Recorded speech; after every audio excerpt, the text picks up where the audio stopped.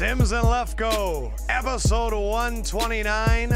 I'm literally watching Sims watch film in the 30 seconds before the beat drops of Rod Simba's fire beat. You got to get it in. I got it. I just want to, there's certain guys I haven't checked out. Who are you watching? You know what bothered me is the guy that questioned in on Facebook Live on Monday. He asked about the J-Ron Brown kid. Yes, the middle linebacker for the Titans. right? So is he good? He is good. You know, he's really, who's the little linebacker that was drafted 2 years ago, the Chargers guy? I'm blanking on Denzel Perryman? There's Denzel Perryman, but there's another linebacker we're missing out that's a smaller guy that was like from Akron or one of those. I'm blanking on it. I'll look it up. I will. I'll figure it out. I can't remember what it was. I'm similar. Similar. Undersized linebacker, great speed, great quickness. What team did you say he was on? He's like a Denzel Perryman body Chargers. build, but he's thicker. Man. He's faster. He's more athletic than a Denzel Perryman. J-Ron Brown. Yeah. Sir, do you have any 29s for me? First, I want to say to everybody, I have never been more excited for an NFL season. We are so ready to give you a full season of really intense NFL coverage. And I want to let everybody know right off the gate. Jatavis Brown from Akron, remember? That's who it was, yeah, yes. Sorry. For everyone out there that was super excited that we went from 1 episode a week to 2 episodes a week, buckle your frickin' bootstraps because NFL season, we're going to 3 podcasts a week. Shazam! For all the production staff that right now is going, what the hell? No one told us this. Don't worry about it. Go look at Gabe. Gabe's literally having a heart attack, though. He's like, what? I got to sit here with this damn jib camera? I just realized that Sims and I were talking so much on camera. Why aren't we making this into podcast so that you guys can listen to it on your phones whenever you want? We record Monday's show. That's your Tuesday podcast. That's a recap of the weekend. Then what we're going to do is we usually do our pick show on Thursday on Facebook Live. Guess what? We're just going to make that our Friday podcast so that you guys have on your phone every single game pick instead of just 5 games that we did the last season. And that allows us on our big Wednesday show, the one we're doing right now, to do a really deep dive, to give you a lot of hidden gems, a lot of hidden truths. We can really talk football on that Wednesday one. So that Tuesday episode will be the recap. That Friday episode will be all of the predictions with betting lines. Okay. Very heavily. That way we don't have to pick the games and then also pick the betting lines. Right. And then Wednesday we can do our big deep dive that comes out Thursday. Okay, cool. I think it's perfect. And Thursday when we pick games, we're going to sit right here and do it like that? Yes. Okay, cool. Really get into Bring it. it on. Let's see if I can beat Lefkoe for the first time in my Bleacher Report career. So I've beat you 3 years in a row. When we do actual... And later in this episode, we will be predicting all of the division winners, the Super Bowl, MVP, Rookie of the Year, all that stuff, with a special guest that Sims doesn't know about. What were you going to say? Oh, gosh, you really threw me off there. Good. It's the point of the show. Where the hell was I going to go with that? I don't know what the hell I was going to say. Yes. Oh, wait, so are we going to do our actual picks, though? I might have missed you say that. Like, just picking the winners. You know how last year we'd pick 5 games? We're not doing that anymore. We're not doing that anymore. No. So I have to beat you in the gambling. Gambling. Okay. Gambling is more fun. And I really like your camouflage T-shirt. Yeah, today. Woody picked it out so for cool. me. I can barely see you over there. Speaking of that, just as completely random, I went and got coffee today with my main man, Pat Doney. He covers the Cowboys down there for NBC. Give him a follow on Twitter. This is so weird. I was ordering and I got a red eye, which you like, which is coffee and espresso. You get a black eye. I got like a black eye. But they were like, they were like, would you hot or cold? And I said, is there a price difference? And she said, yes. I said, which one costs more? She said, the iced black eye cost 75 cents more. I said, why? She goes, the ice. I go, you're charging me 75 cents for ice? For ice when it costs like one of those big bags at the gas station's $1. You know what I mean? The this whole is bag. a thing? Ice costs 75 cents? Hey. By the way, he's in town covering the Zeke trial. Right. He firmly believes, and I don't know what information he has, that it's going to get reduced from 6 games to 4 games. This is coming out Thursday, so this is going to be dated. Yep. But the interesting thing is, he's talked to a lot of people waiting on the steps, waiting for Zeke to walk by. They're not holding it the same place they held Deflategate and everything else. It's at an undisclosed location that apparently even Adam Schefter doesn't know. Wow. And that's why you haven't seen footage of Zeke walking in and out of a courtroom or anything. Right. Just pay attention to this. You'll never see it on TV. But yeah, undisclosed location in New York. That's unreal. That's the power of Jerry Jones in my mind.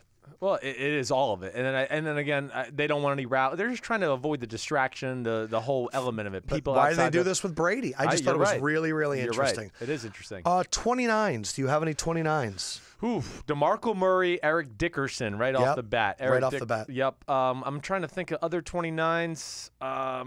The great punt returner, was it Alvin or Gentry? Wasn't there a 29? Alan Rossum? Oh, maybe no, he wasn't 29 though. I don't have a Gentry. Go ahead, read him. All right, running backs right now. Your young man for the Chicago Bears, Tariq Cohen. Yes, sir. Duke Johnson, Yep. Bilal Powell, LeGarrette Blount. You said DeMarco Murray and John Kuhn.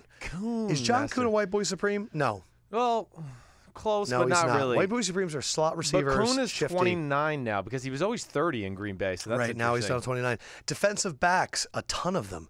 Marlon Humphrey, Malik Hooker, Kevon Seymour, Bradley Roby, Andre Hall, Eric Berry, Nate Allen, Xavier Rhodes, Nat Berhe, David Amerson, Earl Thomas, and your main man, Jaquiski Tart. Yeah, Jaquiski. Looking like a baller. He is. He's going to be San Francisco in general. They should be excited. They really should. Don't let preseason game number 2 where Hoyer made some one dumb mistake and whiffed on the ball the one time even detract you from that. I do think they're going to surprise people. They were impressive in that Monday night game. And I'm going to get into some over-unders for the season later when we're doing our predictions. Okay. And it's a team that I think has got a low level right now. All-time defensive backs, Keon Carpenter, Don Griffin, Leon Hall, who were 29 for a long time, Ken Houston, Mark Murphy, Brian Williams, and my favorite, Sam Madison. Gosh, Sam. Love Sam Madison. Yes. What about, you said Xavier Rhodes before with the 29? Okay, good. Running backs, Joseph Adai, Michael Bush, the big-time baller, Chester Taylor, Leon Washington, and Eric Dickerson, who, man, I thought the Rams had moved on, but they hired him as their VP of Business Development. Well, yeah, business development is like what I see what the Knicks doing with John Starks, where he just goes and sells advertising because when you sit in a meeting and then Eric Dickerson walks in, Kleenex might be willing to spend a little bit more money. Right. They're just taking a page from the book of the team that's in their town that's already done this and made LaDainian Tomlinson the face of their franchise off the field. That's what he is. And Dan Marino to the Dolphins. Exactly right. Was your dad ever that with the Giants? No, the Giants don't want that crap. They got the Maras. They just want to play football, win games. They're not worried about, if they have an event and they're going to call Big Phil, they're going to go, hey, Big Phil, we're having an event. It's kind of important. The Giants are bigger than that. They are, yes. But the Vikings might have Fran Tarkenton rolling. Yeah, sir. The Giants don't need that, the Giants have been established. They're here for a long, long time. They have a great traditional fan However, base. if they started bringing Lawrence Taylor to meetings, that should be amazing. I want to talk about really quick what's going on in Houston right now. I'm sure, like everybody else, you see the images and it keeps you going, what the hell are they going to do with all this water? And it's really intense and it's really scary.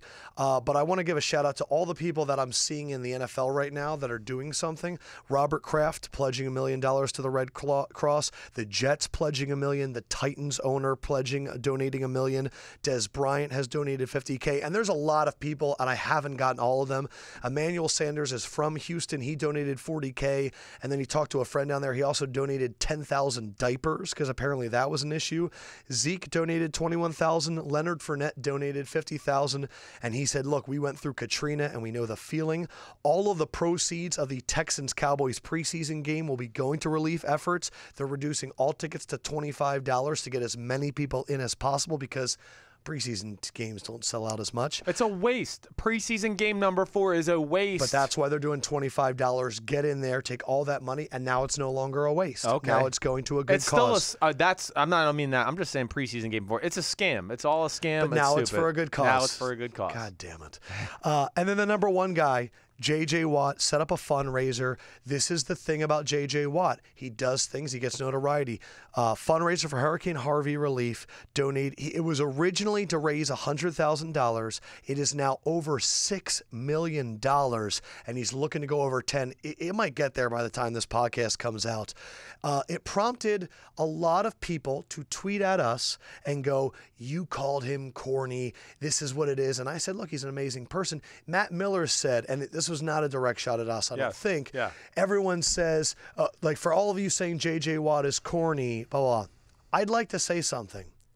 You can be corny and be a really amazing person. No In doubt. fact, I think the Venn diagram of corny people and great people, I think it's huge. I think Yeah. a lot of really Right. corny people are great. We're just saying we don't want to hang out with them on a Friday night. Andrew Luck, super corny, Right. great guy. Right. Russell Wilson, the corniest, super nice guy. Right. Kirk Cousins, corny as hell, great guy. Look, a rapper. I don't know if you guys know who this is. Logic. He's this really popular rapper that's very corny, and he helps out people with depression. Right. Zuckerberg, super corny, dude, but he helps out people. Oprah is corny. Oh, I have books. You're corny. Yeah. Oprah's corny. But J.J. Watt, you can be corny, but also be an amazing person. And that's what we've always said about J.J. is I would love him if my daughter said, this is my fiance, his name's J.J. Watt. And I was like, wow, what a great guy. You know, you're going to treat my daughter great. Yes. But I also going to be like, man, do you do anything else than talk about football and all that? That's what he is. He's all in. And yeah, we're just saying that we're not saying he's a bad person or anything like that. He's obviously a great person. We're kind of assholes. Yeah, that's what we are. Well, we're keeping it like guy real. I mean, it's just like, okay, is J.J. Watt a guy you really want to go out with? J.J. Watt would be the guy that if you were like, man, I'll tell you what, he's kind of corny, and J.J. would be like, hey man, that's our teammate, don't talk like that. And it's like, no. You want to know what one thing that's jumped out to me about this? You know me, I always kind of look at the other or the weird. That's what we do. We do the opposite of everybody. Have you noticed though? This is what jumped out to me when I saw donations on TV yesterday from NFL owners and other prominent people. NFL, there's no owner that's gone over like $1 million. No team, it's $1 million. Houston Astros, $10 million. Houston Rockets, $5 million. Other NBA teams, more than $1 million. There's not an NFL team that's gone over $1 million yet. I think that, as with many things with NFL owners, Robert Kraft kind of sets the tone. And I think he came out with the $1 million, and now everyone's kind of come around. I think the Titans may have come out before that, but yeah, she went right into the J.J. Watt fund. Went right in there. Yeah. But $1 million. So you're saying that the NFL owner's a little cheaper than the other sports? Wow, we knew that. Come on. We did know that. Yeah, we did. But I feel for you, Houston. Stay up, because I really do. I got a lot of ex-Longhorns and friends that live there now, friends that are from there, and it's unreal what you see on TV. It's unbelievable. We did see this. It's kind of crazy to me that it's yet another American city that was told that they didn't have the infrastructure in case there was a rain. Yes. I also heard that Seattle, one of the rainiest places ever, in their rain season, got less inches than Houston did in 3 days. Wow. Seattle. Wow. That was another tidbit from Doney. Again, follow Doney on Twitter. He's the man. Pat Doney. Search him up. What up, Doney? Unrelated, but another guy that did something that was charitable that I want to give respect to. Le'Veon Bell gave $750,000 for a new field at his high school. It is now Le'Veon Bell Field at Cruiser Stadium. This is a man that doesn't have a new contract, and he's still donating, and I really appreciate it. And since we are the Players Podcast, I wanted to give him some shine. Good job. And I believe $750,000 is one game check for him this year. So that's perfect. Yep. He's just going to he's playing one for free for the high school kids. All right, let's go through some super quick news. It's been a very busy kind of week with a lot of trades. I think part of it is because there is no cut to 75 this year. It's right from 90 to 53. So can I just wax poetically about that, though? You may. That's why I say the preseason game's number 4. First of all NFL teams, there's a 53-man roster. They know 51 of the guys that are going to make the team. Already. If not 52, maybe even 53 in some cases. So they're deciding right now, do we keep that extra D lineman or that extra wide receiver? Right, and it's all going to be around special teams, really. Those are the last few guys. Is our 5th receiver, can he play special teams? Is our 6th DB, can he play special teams? Do we need an extra gunner or do we need an extra linebacker? Exactly right. So they know what they've got already.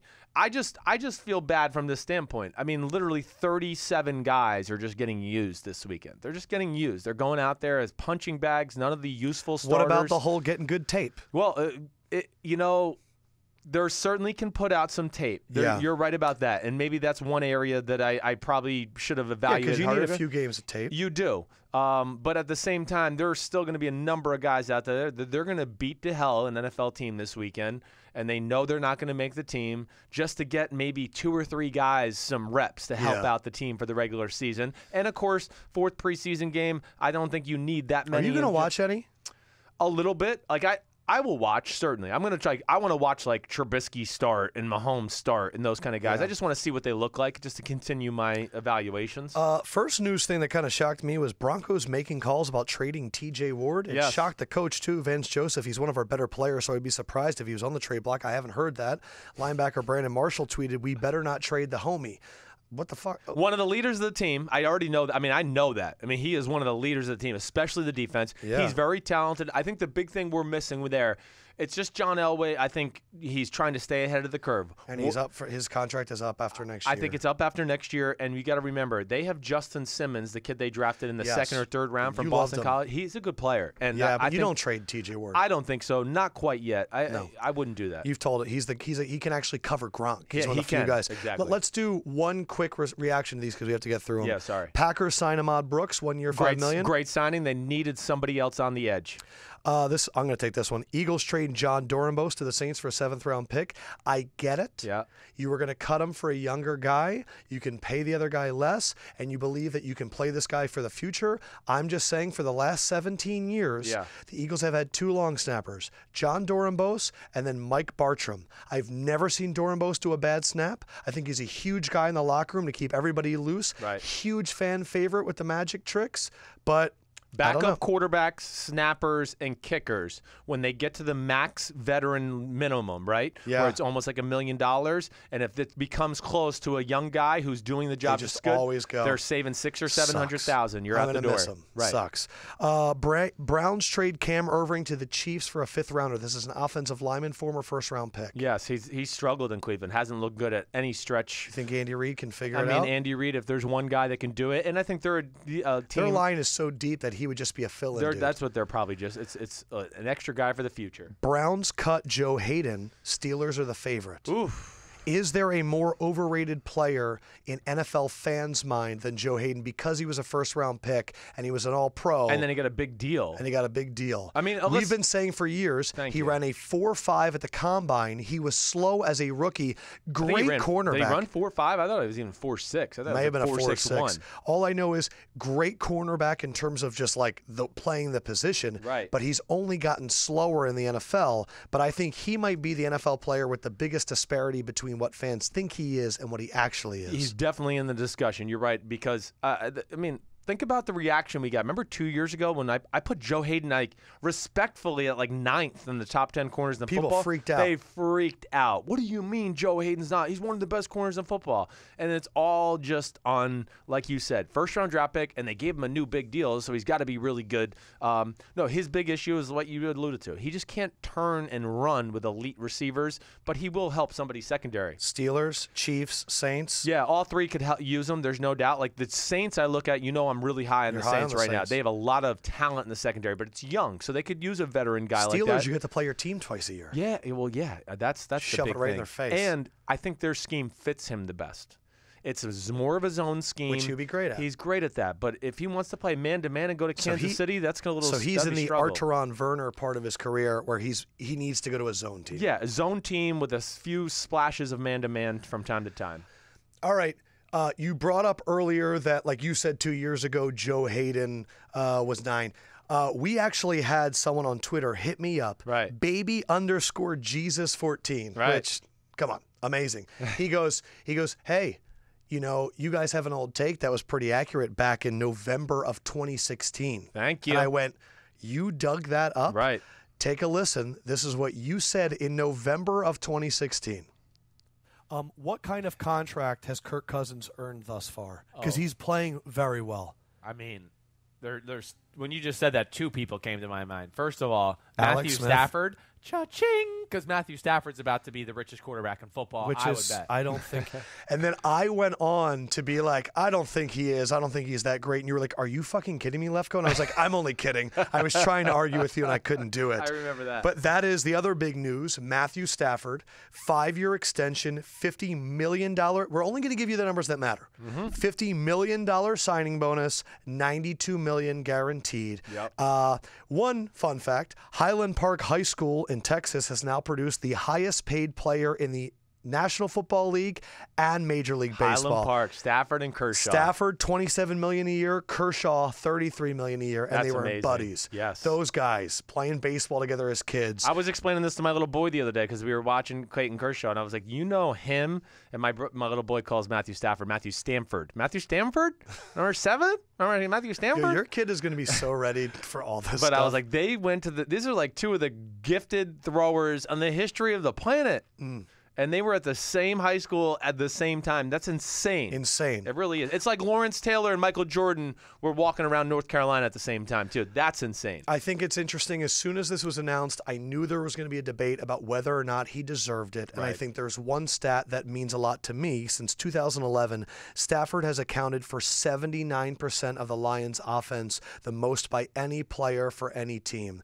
When I look at Stafford over the years, when he had Calvin Johnson, there was no really good number twos. He's had bad offensive line play for a long time. Yes. He hasn't really had a running back. From all the Javid Bests and all the attempts, they've never really gotten a power guy that could take anything away. The defense has been up and down for years.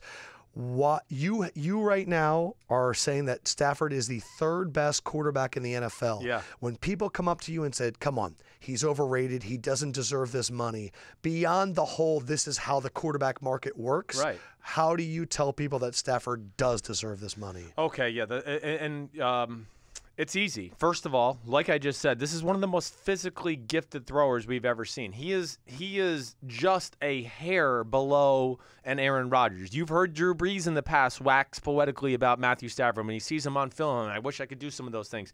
He's never had a good offensive coordinator. In fact, really the last 2 years, you just look at it and go, okay, he had Linehan at a time where Linehan was pretty good. Don't get me wrong. Linehan has had good spurts. Had good spurts, but I don't think anybody's going down there at Dallas right now and going, wow, he's reinventing the wheel. It's all about their O-line. It's a good offense when executed well. Exactly. And then you go, okay, Jim Bob Cooter's probably been the best OC he's had to deal with in his career. And Who did he have before Linehan? Before Linehan. Or was it him the whole time? No, it was Linehan to start, and then it went to Joe Lombardi. Remember the Saints guy? And they fired him to make Jim Bob Cooter the actual OC. Jim Bob Cooter has obviously got him on the right track because since Jim Bob Cooter's become the OC, he's definitely played better. He's been in more shape. We've seen him run around. Yep. And then I've seen him he's more of an asshole now than ever. So offensive coordinator is one thing. Offensive coordinator is one thing. Talented. Extremely talented. I don't like that. We're extremely talented. We're talking like Aaron Rodgers, Dan Marino, that type of arm. That's what kind of arm he has, okay? And then, yes, then you talk about talent around him. Who's there to talk about other than Calvin Johnson? Who? They've had a shit offensive line. They haven't had one freaking running back. They haven't had one good defensive unit. I know they had Ndamukong Suh, but he was like the only guy on defense forever. They're still not great on defense. So he's doing it as much of a one-man show as anybody we've seen in football other than maybe Rodgers and Luck. You've always said that having Rodgers in his division makes it tough, too. It does. It hurts what we value him as a physical entity because, we watch Rodgers and we go, wow, that's unreal. And Stafford does a few things every week that I go, wow, that's unreal. I just want you to know that I listen to a lot of other podcasts, and a lot of them think that Stafford is wildly overrated and not a good quarterback. All I ever hear is, he never wins. He's never won a playoff game. But then I also hear people tell me that quarterback wins aren't a stat. No, right. So wait, he never wins. He's never won a playoff game. Okay, well, the two playoff games I can think of right away. I mean, Seattle this year, right? Seattle this year, they had chances. Can the receivers catch the fucking ball, right? Think about it. Absolutely. Remember? Marvin Jones had the drop, and then Seattle had some of the greatest catches So of all we're going to time. blame that on Matt Stafford now. I know that. I lost a few $100. Then the Cowboys game, the year the Des Bryant drop up in Green Bay. The week before, they got screwed up. They were going to beat the Dallas Cowboys in Dallas. Pass interference. Right. So there you have that. This is a team sport. I mean, if Matthew Stafford was on the New England Patriots, they'd be winning Super Bowls. Same way. I don't understand how anybody could judge it any other way. And then I hear, so this is where I also drives me crazy because, okay, so here's a guy like Stafford, right? In the prime of his career, talented as anybody in the game. Years old. I mean, just in an era where quarterbacks play to 40. And in an era where he's thrown for over 5,000 yards, he's been the only thing you can look at on their team. Last year, how many games did he win single-handedly late in the fourth quarter? He had like 4 or 5 comebacks. If he doesn't hurt his finger, he's going to be in the MVP conversation. He's going to get a few votes. Okay, so now you have that. But then the other thing I hear just again is, it does come down to wins and losses, but he's been to the playoffs 2 out of the last 3 years. When's the last time Drew Brees has been to the playoffs? Somebody tell me, but that doesn't become a conversation. I don't get that. Shitting on Drew Brees. Well, again, because it's just a guy. He's always the guy that gets the free pass. So that's I'm just what trying happens to when say, you win a Super Bowl. I know. So that's just so stupid. We're gonna give him a free pass because he won a Super Bowl in 2009, and Drew Brees hasn't been to the playoffs since 2011. But he's still the man, and he deserves Matt Stafford money at 39. Are you fucking kidding me? Matt Stafford's better than Drew Brees now, twice on Sunday, 5 times on Wednesday. It's not even close right now. Everyone has to stop hating on these type of players and just saying it's about wins and losses. It's truly one of the things that we try and do here is give you the real information. You can go and hang out with your friends and have them tell you that Drew Brees is better than Matt Stafford, and you can look at them and go, whatever, man, like I get it. And they'll say Super Bowl. That's an uneducated conversation. We're trying to give you the good ones. But speaking about Brees, so Brees is 38. Yeah. In response to this, he texted his agent, Tom Condon, who's also Stafford's agent, and said, wow, Brees is going to be a free agent after this year. Kirk Cousins is going to be a free agent after this year. Garoppolo is going to be a free agent after this year. You have Matt Ryan, Jameis. Who is the next quarterback to become the next highest paid guy? Because it's becoming a bubble. It's always been a bubble. It's not going to be Drew Brees. I can tell you that. Oh, we're going to give him $40 million a year at 40. Yeah, that's what we're going to do. Good luck. Go sign him then, because your team's going to suck. I can promise you that. That's been an issue for the Saints for the last 5 years, is not being able to afford people. The Saints wanted to draft Johnny Manziel. The Saints' #1 player on their draft board was Patrick Mahomes this year. They were going to draft him. You know what the saving grace? Their owner, Tom Benson, is cheap as hell, and they're not going to pay Brees that I wouldn't think so unless they find a better answer. Jameis and Mariota are reaching that re-up part. Who do you think becomes the next guy? Matt Ryan's coming up. Who do you think? So it's Cousins, Garoppolo, Ryan. Who do you think it'll be? I'm going to go. Rodgers still has 3 years on his deal. I'm going to go outside the box and still say it's Rodgers. I think it's going to be Rodgers because nobody deserves more money than him. Rodgers did come out and say, I think we're a couple of years away. I don't want to think about it. I know I'm a part of the core players. He's saying all the right things. Yeah, I wouldn't be shocked if the season's over or late this year, they give him one more huge chunk of cash to end out his career. Speaking of Rodgers, I'd like to get a Sims Raw reaction. Sims, what do you think of Rodgers' mustache? I saw that yesterday. Man, that is some ugly shit. I'll tell you. Check out Google Aaron Rodgers' mustache. What he looks like the dude from The Big Lebowski. What I was more impressed with, you can't make the picture bigger? I could do it. Yeah, well, no, I wanted to show, there's a picture that actually shows the rest of his arm. I mean, to show you, I want to see it's not there. If there's another picture. His arms look bigger. He's got some muscle on him. The guy he's a freak of nature in a lot of ways. He looks like Wyatt Earp. That's what I thought he looked like. I thought he was about to pull out his 6-shooter and be like, you're breaking the law. I was going to say one thing that Stafford doesn't ever get credit for. He's a good leader of that team. Yeah. Back from his rookie season where he separated his shoulder and dove in for that late touchdown. Right. To anytime you see a mic'd up segment, he is leading that team. No doubt. Aaron Rodgers is a different type of leader, but I love him equally for this, which is he is so good at. How many times have we heard him say relax? Yeah. How many times have he gone in there and calmed the team down? He is the cool under pressure leader. Right. He is the Joe Montana leader, where I feel like Stafford is much more of the Elway type of let's go out there and kick some ass leader. Yes. And they're different types of leaders. There is. You don't have to be the same way to make it all work. The other thing that I found in that clip where you're talking about Stafford is an undercover Lefkoe bomb. We were talking about, if you remember, the out of bounds Denver Broncos when they blocked the field goal on the Saints. Right. And he ran and we thought he stepped out of bounds. Right. And my idea then was they should put a thin red line on the out of bounds line, right, so that if someone steps out of bounds, it's clear, and if someone's wearing white cleats, yes, it would be the difference. Right. And that is a segment that we're trying to figure out right now. I asked the fans, when I have a really good thought, what should we call it? We got some suggestions. Okay. R. Walker 86, call it Lefkoe's Corner, and I can start it off today in Lefkoe's Corner. Garbellion said, call it the Thick Tank, because apparently I'm thick. You are a little I am thick. Matthew Bremner said, thoughts from left field, which is pretty good. Right. But again, I started a website back in the day. It was a Tumblr called Out of Lefkoe Field. My dad thought it was going to be a really big hat. He even made a hat that said Out of Lefkoe Field on it. I should just start wearing that.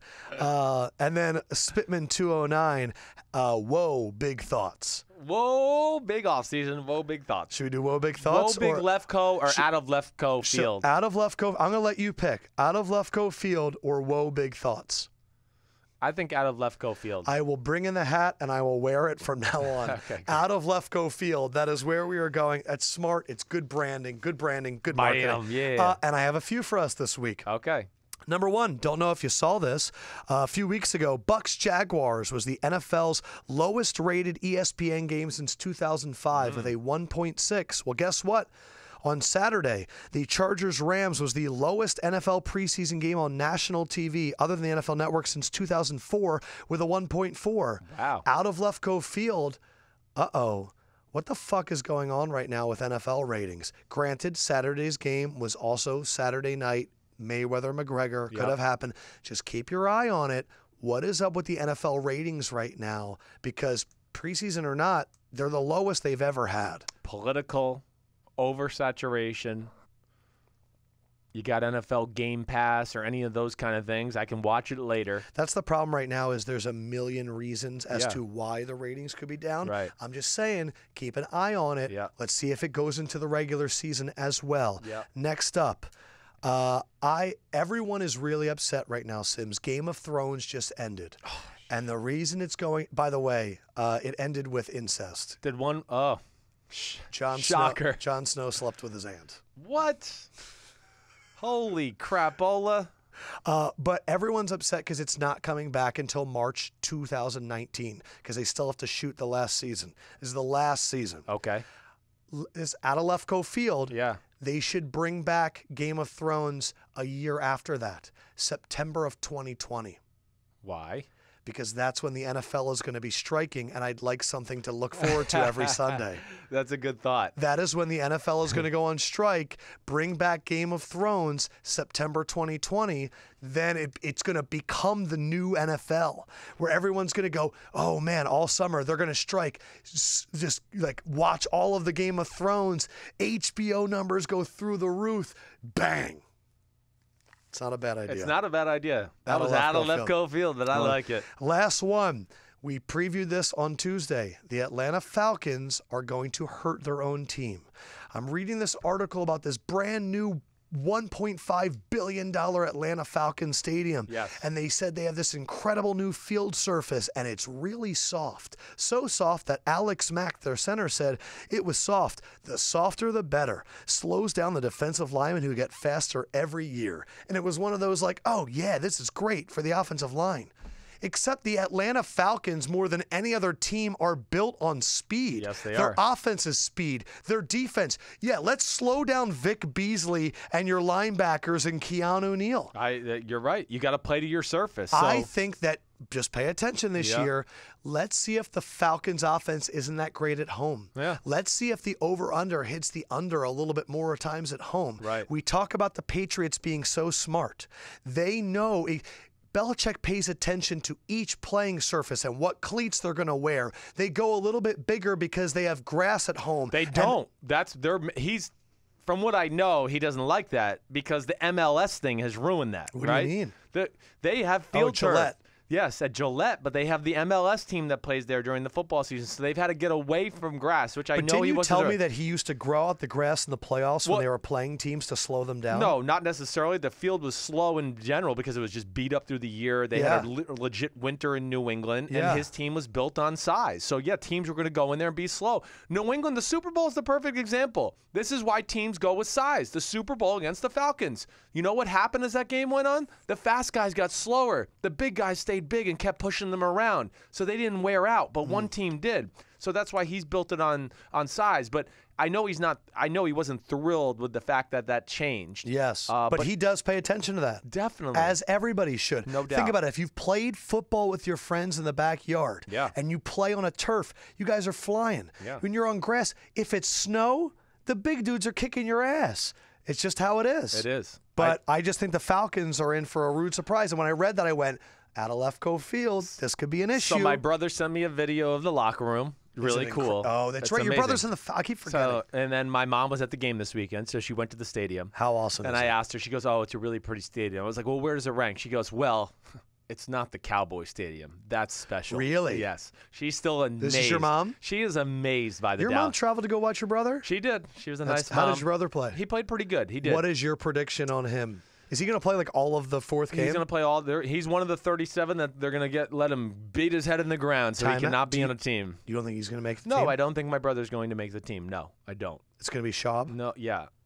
Yeah. Do you think he gets picked up? Hey, I mean, I know he's getting calls. But we'll see. There's going to be a lot of guys that are going to be out there. This is going to be a year where I think you're going to see a lot of good. Matt Sims for a roster. We're going to see a lot of good backups. You got to think of the Sanchez, the Kellen Clemens of the world. There are going to be a lot of guys out there in the market. So yeah, my brother, he might get screwed over. Is he hearing things he's going to get? Well, I mean, I just think they have Matt Ryan and they have Matt Schaub. And if you know coaches, it's like, oh, Matt Schaub threw touchdowns in 2010, so we can trust him, even though he went, to Oakland and didn't play very good. I will say this. I watched a clip from Derek Carr where he talked about how Matt Schaub was a really good influence for him. Oh, his Schaub's rookie year. a great dude. And that's the thing is Matt Schaub kind of has that old dude. There's a reason Ryan Fitzpatrick is chilling behind Jameis Winston. No doubt. I'm not going to lie. I'm hoping Matt Schaub gets like a real bad high ankle sprain, okay? You're so I'm just saying it. Matt Schaub, I like you a lot. It's not about that. I just know you've made a ton of money, Matt Schaub, a ton, and you had a good career, and Matt Sims just wants a little nibble. Yes. So, that's why we keep it real. We're just going to be honest.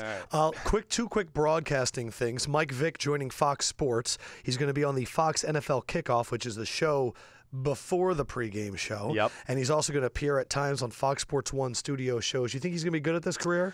I do think Mike will be pretty good at this. I don't. You don't? I just think he's going to be really nice to everybody. Well, he is. Well, he's a great dude. I'd rather see Mike Vick highlights than Mike Vick talking. I know. Well, okay. I get what you mean. But he's a friend of the podcast, and I love him. Well, I hope as long as he's still invested in kind of paying attention to the NFL, he's got a great feel for players and talent. Like, I hung out with Mike at the Super Bowl this year on a Friday night before the Super Bowl. We were together the whole night.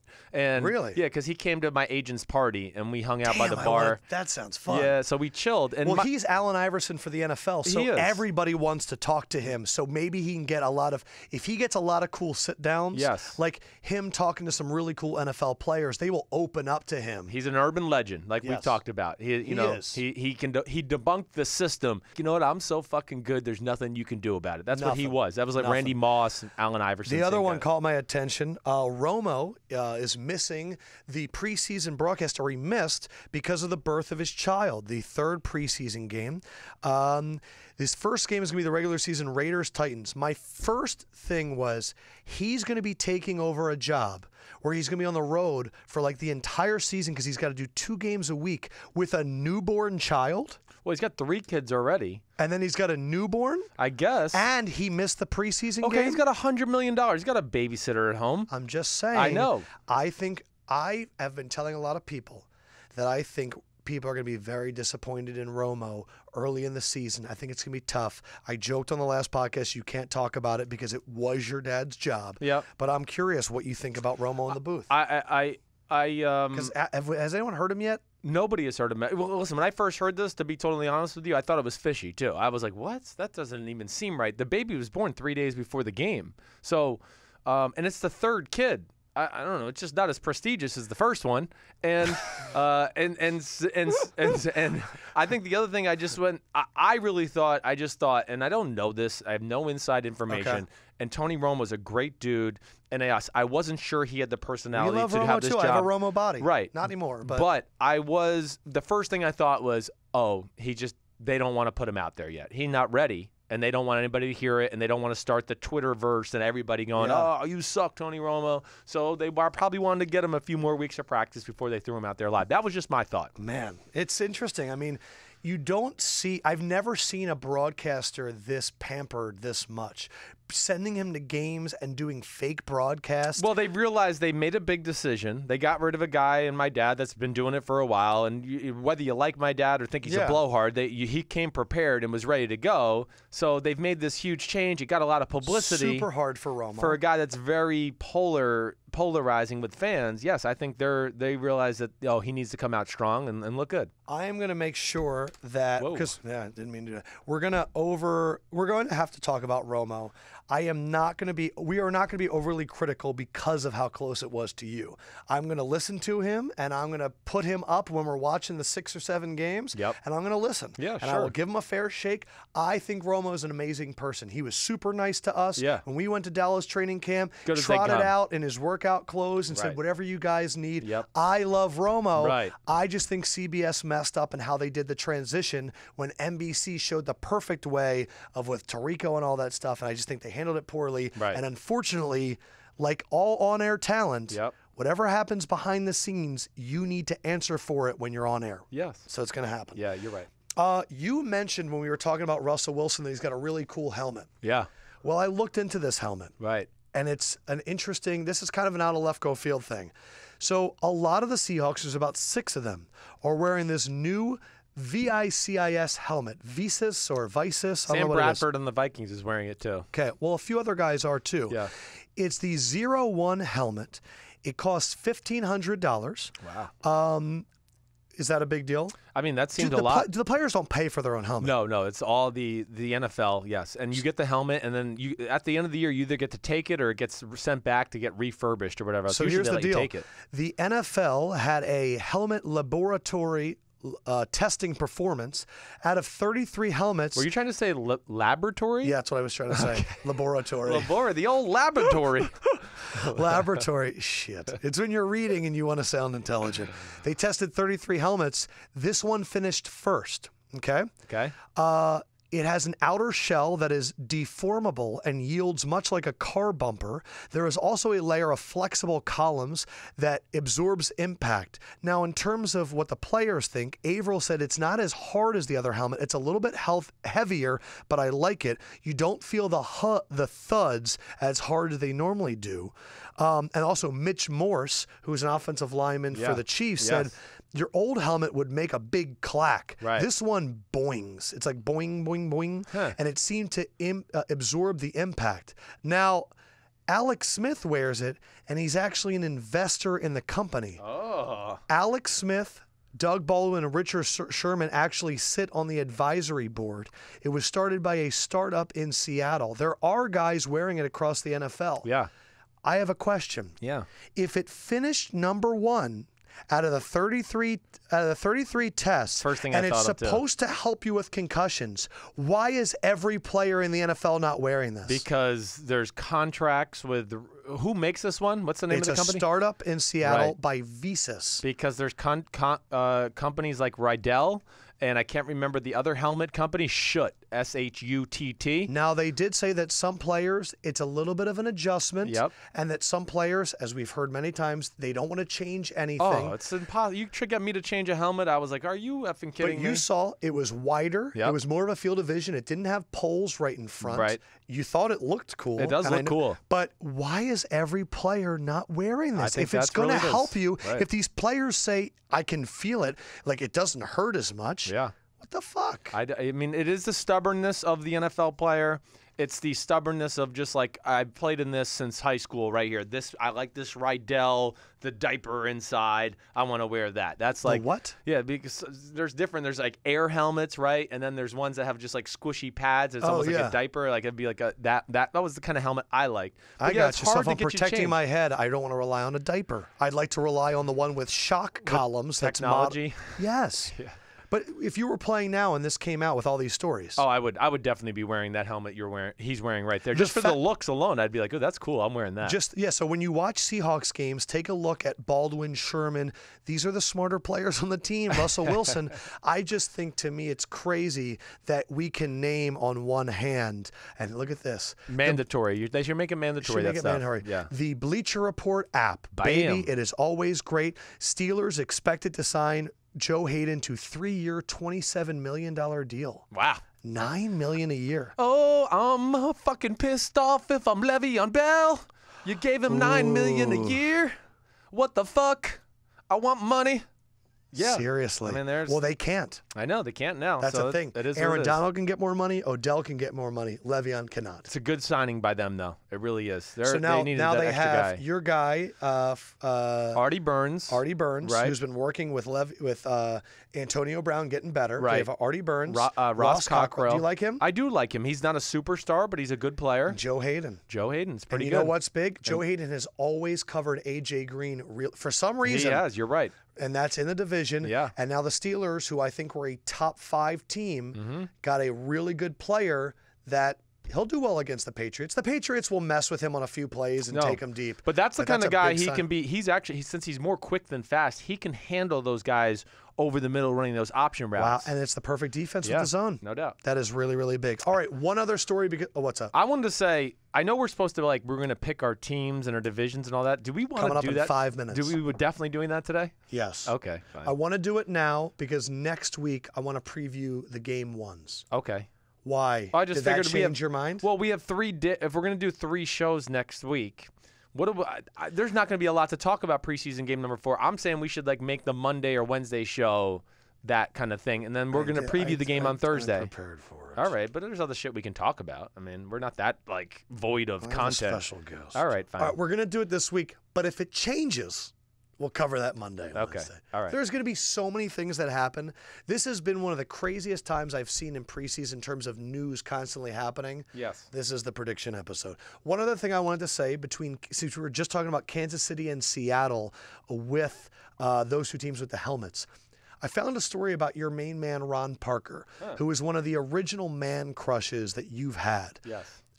So what's so crazy, it's an article by B.J. Kissel out there in Kansas City. Do you realize that Ron Parker was cut 8 times by 3 different teams? I do. Okay, yes. so his story, we love Ron Parker. He's on Kansas City. He doesn't get enough credit. Last year, he led all safeties and passes defended, and he's number 1 in Kansas City history in sacks for a defensive back. But I forgot he started off with the Seahawks. Yeah. And just to show you how cool the NFL is, Earl Thomas had been drafted a year before, and Ron Parker's trying to make the team. And Earl Thomas says, man, you're really quiet. I think you have talent. Come to my house, hang out, let's get dinner. Right. Ends up, he starts staying with Earl Thomas while he's on the practice squad. You're not making a ton of money, you can't buy a house because at any moment you can get cut or whatever. He took up the entire downstairs of Earl Thomas's apartment, and they became good friends. Right. He taught him a lot, how to be a professional, how to play, how to do all this stuff. Ended up being a groomsman in Earl Thomas's wedding, which I thought was great. Really cool. Ron Parker ends up getting on the Chiefs, having a lot of success. They draft Marcus Peters. Marcus Peters stays at Ron Parker's house and kind of passes it along. Right. Is this something you've seen with players, the whole staying over the house? I know Justin Pugh. He had a practice squad offensive lineman staying at his apartment for a long time. Is this a thing that happens? Very common. Really common. I mean, it's if there's any back history between a player, right? One guy was a senior in college while the other guy was a freshman, and now they're on the same NFL team. Oh, hey, dude, yeah, you could stay here at my place until you get an apartment, get a place for your own, or, you're not sure you're going to make the team. You can stay here in my house until you actually make the team or you get cut and you got to go somewhere else. Happens all the time. It's part of the camaraderie of the NFL. It's really cool to see that. It's cool to hear about Earl. Earl's such a good guy. And Ron Parker, he's one of the things I'm most proud about in our start of our BR career, because we got on him early. He was a phenomenal player that got no notoriety, and then he got a pretty big contract. And, a year or 2 into his Kansas City stay, he's a phenomenal football player. I'm not surprised to hear those stats. Did you have any players that you saw staying with each other back in the day? Oh, gosh. Let me think about that real quick. There was always guys. I just can't know if I can throw them out there on a pinpoint it right here off the top of my head. You didn't have anyone stay with you, did you? No, I never did. No. Good for you. My house was always the house to come hang. Let's go to Chris's house because his wife will get on the grill and make us some burgers. Yeah. And do that kind of thing. And we'd watch whatever the games, whatever sporting event. But that was the extent of it. And now, I'd like to welcome in a special guest. Steinmetz, cue the music. Hey, baby! Come on in, my friend. What? Yes. What is going on? Oh, we're It's bringing in the old Nelsie Boo. And here he is, the smoothest man in show business. We gave you no seat and no mic, but come on in. No, I just want him to walk around. Yes, fans, you've been asking for it, and it's time. Hey, Give Slugger. him those pipes. How are you? The music's playing, by the way. Ooh, it is. Steven Nelson, everybody. You remember him if you've been a long-time listener to the podcast. On the down low, we're doing season predictions, and I needed his sultry tones. Keep in mind, fellas, my name is no longer Steven. It's Stefan. I went into that Stefan Urkel machine, and I came out ready to go down low. You coming with me, Simsy? You know it, baby.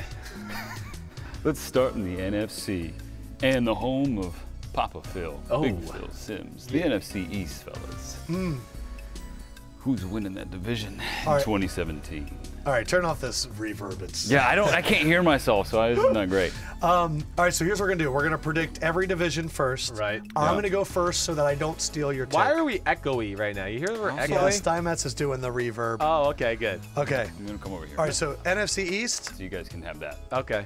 I am picking the Giants to win the NFC East. I'm right there with you. The NFC East, I'll say this. This is why I wanted to do this later next week. I really did, because I did not come fully prepared with all my points here. I literally texted him yesterday I and know. said, here is exactly what we're going like to old do. times. I'm a jerk. But I'm picking the Giants as well to win the NFC East. I think the Giants, my biggest concern with the Giants, real quick, is just Eli Manning and a little bit of the offensive line. Definitely that offensive line. Period. That's all there is to it. The defense certainly is one of the best units Is this of a football. tough division for you to pick? It is a tough. It's a tough division. No, it was not a tough This division. is this is one that I wrote down and I didn't even look at Yeah, it. right. It was Giants, Cowboys. The one thing you say about this division, though, is their schedule is for real this year. Oh, they're playing the AFC West and the NFC. The NFC South. You're So they're exactly playing right. 4 good quarterbacks and then 4 good defenses. Yes. No, they're playing the NFC West and the AFC West. Excuse me. Right. So it's Seattle, Arizona, all Yeah, those teams. so that's gonna be legit. All right, next.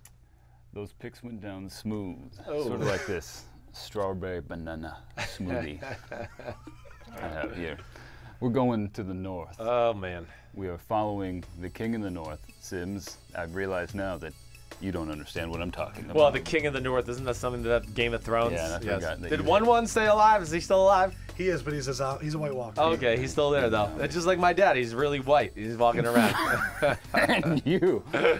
My question is, who wins the NFC North? This is close to Nelson's heart Yes, this is. as a Bears fan. Yes. By the way, Sims is really high on your Bears. I keep telling people I think they're going to be better than everybody seems to. They were When the do you most want- hurt team in the NFL a year ago. When do you want Trubisky to start? When Glennon sucks in a regular season. So not right away. Not right away. I am going. This with, is one of the toughest divisions to pick. I thought. agree. Yeah. I am going with the Vikings. I'm going to stay with it. I am too. Damn that. I wasn't sure. I wanted to duck back. You know, I made that bold prediction that Lions. the Packers wouldn't make the playoffs. And I mean, I found myself going, like, as I was doing this, going, damn, am I really going to do this? Am I really not going to put Aaron Rodgers in But the playoffs? Simsy, 1-1 plus 1 equals 12. It What does. about the Packers? The Packers are, I Don't- think, going to be in the playoffs maybe. I'm really on the fence with them, but I'm picking the Minnesota Vikings to win the division, even though it has not looked that. I haven't been encouraged with the way their defense has looked the last 2 weeks, but I do think the offense is going to be better, and I'm just going to put my trust in Zimmer and the talent they have on that defense that it does get it turned around here. But too many big plays against the 49ers, and the week before that, who was at the Seattle Seahawks, that Yeah. it is a little concerning. Okay. When Adam Lefkoe says go south, I go south. Wait, so again. your girl okay down in Texas right now? She is. She's good? I'm going to break character. Okay. It's okay. Yeah, for context, she works in Austin, Texas, and Because you like to go south to go down south, and we know. there it is. He gets Cindy. on a plane to go down south. She is okay. Yes, thank you for asking. I'm going with the team. I told you, this messed me up. Yeah. You're so high on the Saints. And then when I looked at the rosters, I went, I kind of like the Saints, but I went Buccaneers to win the South. Oh, baby. I am. Okay. I don't think they're actually going to win it, but I'm picking the Bucs. The South is a crapshoot every year. A lot of hard knocks. Yeah, and that sucks. I hate that I'm a sucker. I just think the offense is going to be great. Yeah. And I like Gerald McCoy. I like their linebackers, but I don't know. I'm going with the Bucs. I worry about The enough. corners? The secondary a little bit. I don't worry about Vernon Hargraves, the whole secondary, but then I do worry about that. Who is going to be that other standout D lineman? It's only Gerald McCoy. Yes. Other guys have looked good. It's not Chris And then Baker. the offensive line is not perfect yet either. Yeah. They are certainly a team to watch out for. I'm going with the New Orleans Saints. The New Orleans Saints, to me, have looked phenomenal. I think they were better than people realized last year, and I think they've got a lot of their issues fixed on defense. They look like a different team to me, so I like their look for sure. The best coast and not the best division in the NFC West. The Niners, Sims, have your boy at the helm. Yeah. Can the Niners pull it off? You'll tell us in a second because Lefkoe goes first. This was just like the Giants. I wrote this down really quickly. Seahawks, NFC West. Yeah, Seahawks are going to win the NFC West. There's no denying that, too, either. This is the first year, though, I feel like with the Seattle Seahawks. I want to say this. Arizona, I still think Arizona's going to be good. The Rams and Niners will be better. The Seahawks, I'm going to say this just as like my little bold statement for them. I think this is the year their defense falls off just a hair. They're not going to be like top 5 defense. They'll be top 10. They've been like #1 scoring defense Right. for like 4 years so in a row. I think this is the year the offense really pulls its So share they're of the going to pull load. a bizarro Falcons. You think the Falcons defense will carry them? Wow. You think the Falcons defense will carry them, and you think the Seahawks offense will carry them? I do. That's wild. I think they're going to be the unit that's going to scare people the most this year. I still think the Seahawks defense is going to be really good, but again, here we are.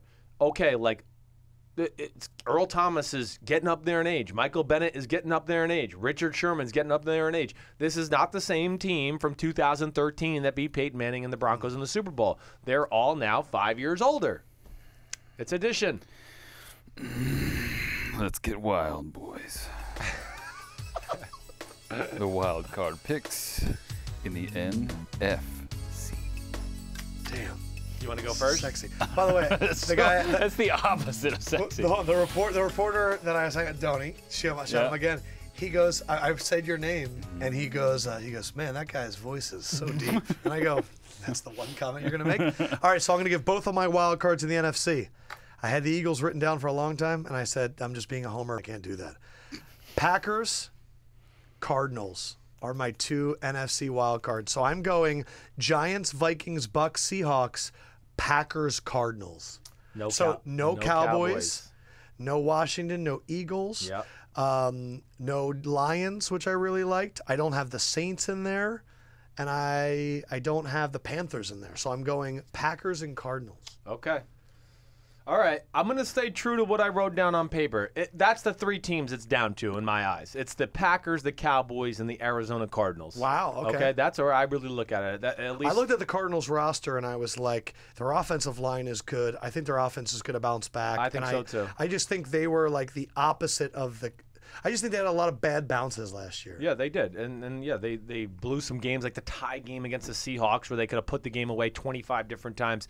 My wild card teams will be the Dallas Cowboys. I'm going to go with it, okay? And I'm going with the Arizona Cardinals. I'm going to hold true to my bold prediction. You're going to say the Packers don't make it. I'm going to hold true to my bold prediction that I said 3 weeks. Do you feel confident? No, I do not feel confident at all. I don't. You're betting against the greatest quarterback of all time. I know. It's really crazy. I do think their division's gotten better. I don't know if the Packers got better. I would say at the very least they've stayed the same. I like that they signed Ahmad Brooks today. That was a good signing. But I think, I think this is the year the magic runs out and they just miss out. Wow. Yeah, I know. I'm with you. I think Arizona's got their offensive line issues fixed. I think there's underrated talent on the defense. Yeah. And I put a lot of trust into that head coach. I like Bruce Arians. The Cowboys do concern me. To me, it actually became the Cowboys or Green Bay. That was my final decision. So you're that confident in Arizona? I do. I feel pretty good about Arizona. I think they've turned the corner and are in a good spot. All right, so our only difference is you have the Saints winning the South, I have the Bucks, and then you have the Cowboys in the playoffs, and I have the Packers. Yep. Okay. All right. Here, there's another conference. So rude. Should we just skip the foreplay of the AFC East? Just Patriots. I mean, Yeah, Patriots. Patriots. Okay, let's get that out of the way. And then head north to the AFC North, where there was a transaction today, as noted on the Bleacher Report app. Download now in the App Store for free. Joe Haden going to the Steelers. This one, you know what? I actually looked at for a long time. The Ravens roster is really deep. The Bengals are so overlooked. It's unbelievable. They are, yes. But I'm going with the Steelers. Going with the Steelers? Yeah. This is I bet you Sims picks the Ravens. This is the tough one. I am picking the Ravens. Wow. I am not betting on Joe Flacco and how much time he apparently he's throwing now. Yeah. But you're going with the Ravens. I am. On the day the Steelers get Joe Haden. I am. It's not going to change it for You're me. a sicko. I'm just listen. The Pittsburgh one, of course. The Le'Veon Bell issue does bother me. They don't have a legit running back there right now. I don't care what they say. How much they want to make the kid Connor from Pitt their new James fan Conner. favorite. Right. He's not Le'Veon Bell. Baltimore, to me, has been one of the most impressive teams in the preseason, other than at the quarterback position. And I'm going to put in my faith in Joe Flacco that he's just going to be good enough to win some football games to start the year. Yes, that's where I'm going with it. It's risky. It's a bold one. It is. I know. You got anything else you want to say? I just want to know who you're going to pick for the AFC South. Oh, Let's make this one quick. I'm going Titans. I'm going Titans as well. I can't put in my faith in anybody else. I'm not picking the Colts. I mean, to me right now, they look like the worst team in football. Okay, I'm not picking Jacksonville. They look like the second worst team in football. Yes. And then Houston's got Harvey and a whole bunch of other shit that's bothering them. Okay? Harvey. Hurricane Harvey. Oh, Heard yeah. of him? Yeah, I was going to say, too, the thing that scares me about the Texans, because I really is the fact that Newton and their other offensive, Dwayne Brown. Yeah, Dwayne Brown are not there. Both tackles aren't there. I know. So that's going to be a big issue for them.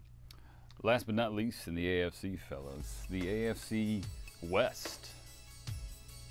There's not much more to say than West. the AFC West.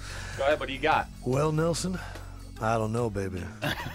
Actually, I do know. I took so long with the other divisions that I figured I'd keep it quick. I am going to go with the Kansas City Chiefs. Bam. Sims, try and do your sexiest voice, and this makes you make this pick. Oh, okay, baby. No problem. I like that little salt and pepper you got in your hair over there. You turned into a Southern Belle. I don't know what the hell that was. But I'm going with the Oakland Raiders, because once you go black and silver, you never go back. And shiver. All right, so you're going the Raiders. I am. I'm going with the Raiders. That's good. I worry about Kansas City. I worry about the defense in general. I worry about Oakland's defense as well. But, Oakland's defense has a guy named Derek Carr to help them out with put points on the board. I just don't know if Kansas City can emulate the magic of last year. Like, are we just going to let everybody move the ball between the 20s and then have a good red zone defense and depend on a Eric Berry or a Marcus Peters pick six or a Tyreek Hill punt return or a Tyreek Hill reverse where he makes 9 people miss and runs for 80 yards. So that scares me. I just realized that I shit on the Chiefs a few weeks ago, and now I'm picking them. You're picking them again, yeah. That's all whatever. right. That's what happens. You're all fucked up. I was going to guess the wild cards that you were going to go. I'm really in trouble with the wild cards in the. It's tough. I'm changing one, even though I wrote it down. I'm like sitting here going through schedules as we're looking, going, man, maybe I should change this one. Go ahead. My wild card, okay, I'm picking the Steelers. Fuck your wild cards. I'm going with the Steelers as one of them, okay? Yeah. And I figured you picked the Chiefs for the other. Nope. Oh. Nope. I didn't do the it. Chiefs missed the playoffs. I'm losing. Yes. Who You want to guess my other one? No. I really was close to going with Jay Cutler and the Miami Dolphins. Okay, who you Because I picking? do think they look good. Okay. But I am going, dun, dun, dun. Look at Gabe. I love this, Gabe. I can't wait to hear this. Dun, dun, dun. Gabe, I'm picking. Did you see me? Denver Broncos. So am I. Are you kidding me? I picked the Denver Broncos and the Miami Dolphins. You picked the Dolphins. Good for you. I honestly, I'm not going to lie. It was between Dolphins and Texans, and I was really split. And I apparently have a file that I can't edit, so I couldn't edit Texans out earlier to put Dolphins in, but Broncos and Dolphins. Yeah. The Dolphins went 10-6 without a Ryan defense Tannehill and Matt Moore and all that stuff. Sporadic and running I game. think that they're going to be really good. I think Gase is a good coach. Yeah, so I'm going Patriots, Steelers, Titans, Chiefs, and the wild cards are going to be Broncos and Dolphins. Yep. So I do not have the Raiders, and I do not have the Texans, even though I really like the Texans defense. I really like Texans the will have the number one Texans, too. defense again, but I just think their offensive line in the Hurricane is going to be crazy. A little scary. I know. That was tough. So you went Patriots, Ravens, Titans, Raiders, Broncos. Who was the other one? Steelers. Yeah. So you don't have the Chiefs making the playoffs at all? I don't have the Chiefs making the playoffs. Nope. Fucking A. I know. I just figured that. I went through it. And you have the Ravens in. I have the Ravens in, yeah. And the Dolphins were certainly one of those teams I thought about. Maybe I wasn't sure. I was like, man, do I want to go to Denver or Miami as that wild card team? All right. I'm going to go with Trevor Siemian, that improved offensive line, and I still think that defense is special. So I'm going to choose them, yes. All right, let's do the big predictions here, sexy. Now that Only thing I'm disappointed about myself in this, it's my podcast, shut your ass. Only thing I'm mad, I didn't really deep dive myself. I just went from what teams do I think are the best. Here's what we're going to do. Usually You're I go through my... clearly upset that yeah. we're doing this a week early. I'm going to give you the whole week. Okay. Next Wednesday, Right. if you'd like to make any changes, I can do that? You can make changes. Okay, thanks. But you need to let me know ahead of time. Don't tell me what the changes are. Okay. And then we'll Okay, I'll do it. Thanks, Dad. Cool. That's exactly what it reminded me of. Thanks, Dad. Okay, Dad. Well, that's literally the conversation Sims I had. He goes, "Can we do something?" And I go, "Just do it." All right, go ahead. Can I go back now? Yeah, we're going to change next Wednesday. Now that we are through the door, let's just take the clothes off and get these Super Bowl picks in. We have our playoff teams. Who is going to win it all? All right, so Super Bowl matchup. I am going Patriots Seahawks. Rematch of, what was that, 3 years ago, 2 years ago? Yeah. That's the matchup. I mean, it's the Patriots, okay? Yes. That is the decision. I'm literally, as we've been sitting here, I've been going back. Is it going to be the Patriots versus the Giants or the Patriots versus the Seahawks? That's all I've been sitting here. So since you're going Seahawks, I'll go Giants. I'm not going to change that for now. So right now it's Patriots Seahawks, Patriots Giants. That won't change. I promise you that. All right, I dig it. For next Wednesday. And the winner, who are you picking? The New England Patriots. Me too. Yeah. Tom Brady wins his 4th Super Bowl MVP. All right, now we have some awards that Steven needs to ask us about. It's time to get to the baby. hardware. Me likey. And I've been waiting for this all day. I could feel it down in my plum. Oh. In my plums. Sims, do you know what that's from? No. You ever see Eastbound and Down? Oh, yeah, sure. I can feel it in my plums. I kind of remember that. I Take don't a know. bite and have the juice drip down my chin. Light bluish hue. Shut up. Get on track. MVP is where we begin. Sims, who you picking? My MVP, I'm going Russell Wilson. I'm going Tom Brady. You like Okay. skinny Russ, don't you? It's 12-12 or 3. That's all it is. It's Rodgers, Brady, or Wilson for my money. I don't think any other position's winning. In this day and age, they might as well just call it the quarterback award. It is. That's It's why the I MVP. tried to get creative, and I went, no, I want to be it's right. just right. It's a quarterback. I know. That's what happens. This next one is not for the... You want to pick one? You got anybody? 12-12-3 theory sits well with pretty me. good. Okay, good. Yeah. You I like it. Yeah. Okay. Defensive Player of the Year. Who is going to bring it? I love that every time you talk, the music comes on. You can't hear it. I but can't it's- hear. it's I'm great. flying blind. You go Defensive Player of the Year first. Bet you pick Von Miller. I am. Yeah, what a loser. I know. I knew that was happening. Are you going to pick Von Miller too, though? No, Oh. I am going Danielle Hunter. Oh. You've been on that for a while. I like Out it. of Lefkoe Field he Yes. goes. Danielle Hunter, I think, is going to have a 16-sack season for the Vikings. That's why I have them winning the NFC North. And I want to be a little bit different, and I think he's going to come in there and kick some ass. I like it the way your brain works. Nice. Thank you. Switch that up. The Left Coaster is about to climax with the final award of Rookie of the Year. Give him a clean in. Who are you picking? It's a 3-man race for me. Okay. Okay?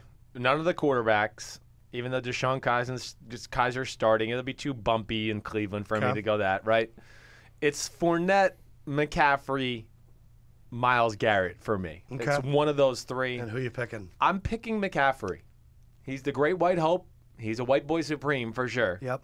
And I do think they're going to feature the offense around him. I think his numbers will He be looks phenomenal. amazing in the preseason. Yeah. Thought about all those guys, too. Yeah. Going out of Lefkoe Field. Who is it?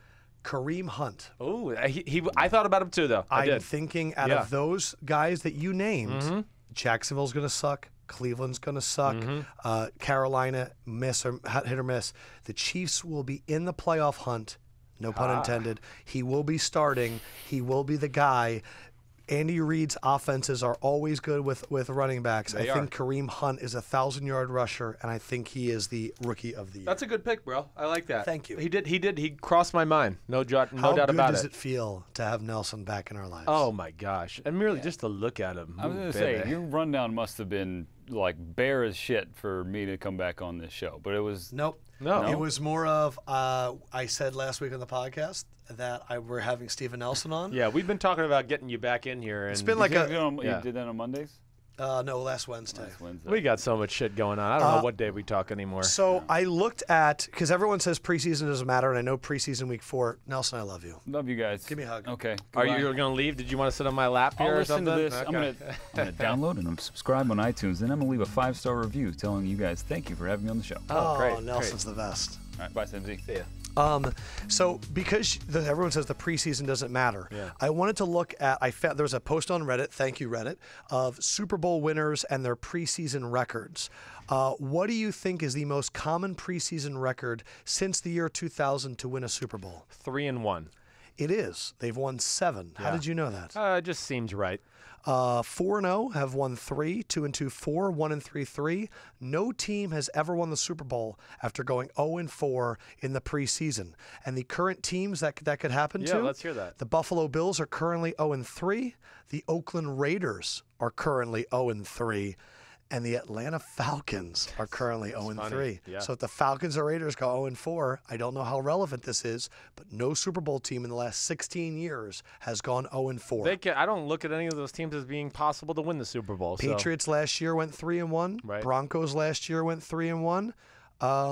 And then the Patriots the year before that went 2-2. Seahawks went 4-0. I just thought that was You interesting. got to get some wins under your belt. I don't care what you are. It gives you just a little positive vibe. I don't care even if the veterans feel better, the coaching staff feels better, the owner feels better just to go into the season go, hey, we know what it feels like to win. Like, we can win in this team. We know that. So Cowboys finished the preseason 3-1. Yep. And the other teams right now that are 3-0, the Ravens and Browns are 3-0. Yep. The Broncos are 3-0. And the Seahawks are 3-0. Yeah. I don't know if it's relevant, just something to keep in mind. It's kind of like that turnover thing, the margin that we were talking about during the season. By the way, I want to do a little bit of quick things with betting. I want you to tell me what you think the over-under is for wins for these teams. These are the ones that I think I'm going to bet. Okay. And then we're going to get to iTunes comments. Patriots, what do you think their over-under is? They're over-under for the For season? wins. 13. It's 12.5. Okay. Let me just say, these are the bets that I think I'm going to make. Yep. I think I'm going to bet over on the Patriots at 12.5. The Chiefs, their over-under is 9. I think they're going over. So I would bet the over on the Chiefs. I am really going to bet the Jacksonville under. So Vegas is expecting the Chiefs to fall off. That's Yes, funny. that's Yeah. what I'm saying. Yeah. Jaguars over-under right now is 6.5. They suck. I am betting the under on Jacksonville. Yeah, I just can't see them saying they're going to win 7 games. What do you think the over-under is for Tennessee? How many games do you think they're going to win? I think Tennessee is going to be like that 9-7, 10-6 type of team. 8.5. Their over-under is 8.5. Yeah. I want to bet the over-under. Right. I want to bet the over for Tennessee. Yep. And then I was going to bet the Texans over 8.5, but there's too much stuff going on. Yes, there is. So I really like the Patriots, the Chiefs, and the Tennessee and the over, and Jacksonville in the under. Those are my 4 bets that I like the most. Pretty good. Now I'm not crazy with the Chiefs one though. You're really off on that.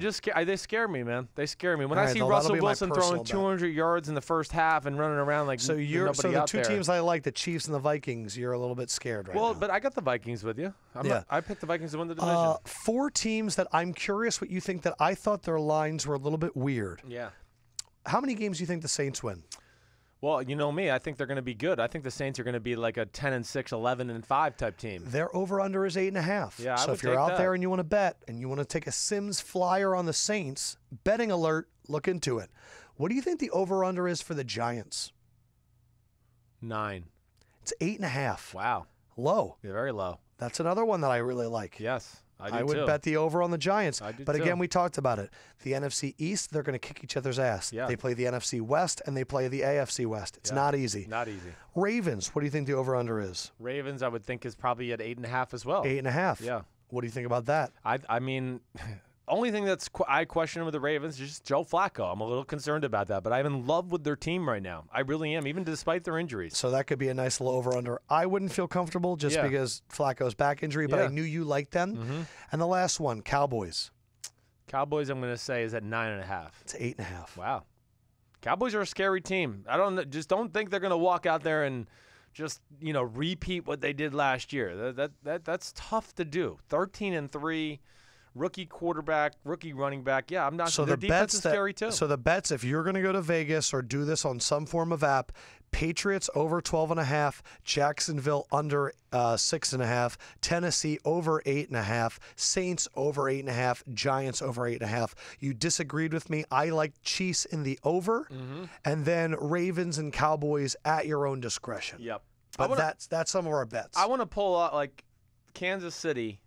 All right, we're going to get to Okay. iTunes comments. Go But let ahead, me hear do what you're it. going to say. No, I'm looking at Kansas City's, It ain't easy. it's not easy. But honestly, look at any schedule in the NFL right now. It Yep. looks really hard. Yeah, you're right. All right, let's get to iTunes comments. Let's crank out some of the really good ones, and this is going to be a long podcast. Holy shit. MCRTM, outstanding. The only podcast I listen to on a consistent basis. I heard Sims on the DA show, and I've been hooked ever since. Thanks, MCRTM. Spencer loves Dakota. Best podcast out there. Been listening since episode 1. Hell yeah, thank Yeah. you. What effect do you think Edelman's injury will have on the Patriots season? What do you guys think has to happen that they definitely will not make the Super Bowl? We talked about this on Monday. Yeah. We think they're going to be fine. Yep. And it's going to take Brady, Gronk, and Edelman to not be there. All have to be hurt for them not to get the Super Bowl. They got plenty of guys to take that role over.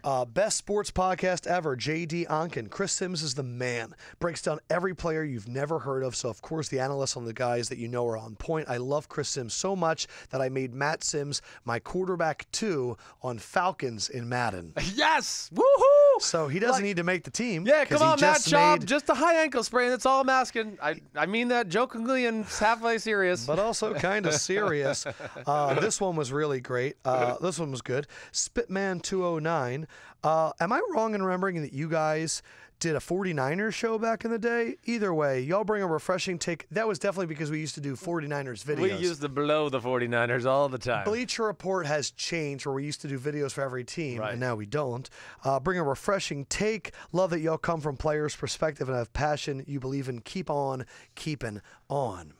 Thanks, dude. Yeah, that was a good one. Yeah. All right, these ones always make me laugh when all of a sudden you begin to realize the impact on people. Dave Malazzo and Dom, keep up the good work. Dave Malazzo?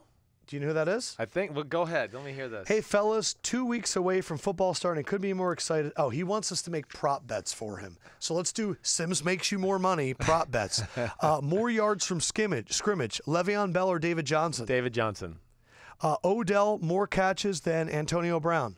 Antonio Brown will get more catches. So what's happening here is bet on the guys that are not holding out. Matthew Well, he'll get- Stafford. yes, go ahead. Touchdowns. Matthew Stafford or Aaron Rodgers. Oh, Aaron Rodgers. Okay. Receiving yards. Amari Cooper or Julio Jones. I'm going to go with Amari Cooper. Wow. Yes. Also, if you guys wouldn't mind giving me and my future wife a shout out, we're getting married in 2 weeks, and we both listen to the podcast like it's religion. Keep doing your thing, gentlemen. I want to hear you guys on the radio sometimes too soon. Dom and Steph. Dom. So it was Dom Malazzo. Yes. Okay, sorry. I know what Dave Malazzo. I thought maybe it was him. He But actually him says and his he wife listens. listen all the time. But what up, Dom? That's And- amazing. and Steph. Steph, Thank you guys so much for listening. I hope that we get you. I hope that Steven Nelson just got you in the mood. Congratulations for that wedding. I mean, get it done, okay? Congratulations. Get her done. That's amazing. By the way, guys, submit a 5-star iTunes review, and as I'm doing right now, we will make sure to read it on the podcast. As you know, Josh isn't here, and this podcast is going long. I like what his girl listens to it, too. That's cool. It's very cool. Yes. Favorite podcast to listen to without a doubt, Coca-Cola 29. Wow. I love this podcast. It's my favorite one to listen to. I look forward to every week. It's the bomb diggity. Yeah. So Coca-Cola 29 is white. doubt. I love how it's so free-flowing and talking about topics besides football. You guys turn me into a bigger NFL fan. You have great chemistry. Question, why does producer Josh always worry about the darn podcast time? Just let it breathe. Also, you guys need to bring Cameron Jordan from the Saints. It would be a great episode. I know everyone will love it, but keep it up because you guys are amazing. You know, that's it's actually hilarious that he's thinking of that, because one of the things I was thinking for like a show idea actually over the week is like superstars in the NFL that we need to let everybody know is a superstar. And he would be one of those guys. Like Cam Jordan is one of the best defensive ends in football, but because he's not like super fast or super strong, like he doesn't have that one trait that we can jump onto, nobody cares about him, but he would be like one of those guys I would love to go, like him, Michael Bennett, all those type of guys that are just amazing players that don't get enough highlights or notoriety.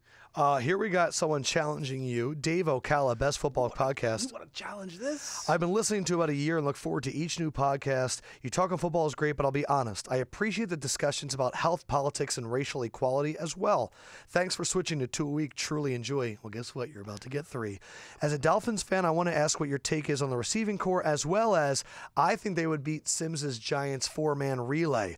Kenny Stills, Devontae Parker, Jakeem Grant, and Xavier Howard would beat the Giants 4 people. Oh. Keep up the fantastic work. I like it. That's good stuff. I like a little challenge there. I don't think so, though. Devontae Parker fast, but he's not super it's fast. Like 4.4. Xavier Howard, again, fast. Kenny Stills is the fastest guy out of that. And who was the other one he said there? Who am I missing? Jakeem Grant. He is fast. I mean, listen, that'll be fun to watch, certainly. But, man, I don't know. Just in my years around the league, that Giant team right now, I got to think of some other teams. But, man, that's tough to beat. Odell Janoris, who else did we say? Odell Janoris, DRC, who might be the fastest of all of them, Dominique Rodgers-Cromartie. And then I think Eli Apple in there. So that's tough. I don't know. Dan, NY Transplant in San Diego, speaking of the Giants, best NFL pod. Love the candid takes and Sims Insider info. The podcast cuts through the weeds and discusses what important is at times. Right. I couldn't agree more with your take on Odell's contract, especially with the scare.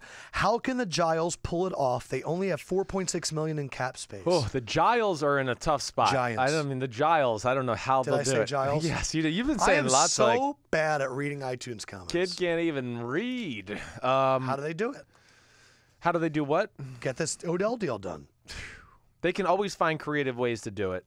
We'll see. There could be some surprise cuts that make a little room happen this year, whatever it may be.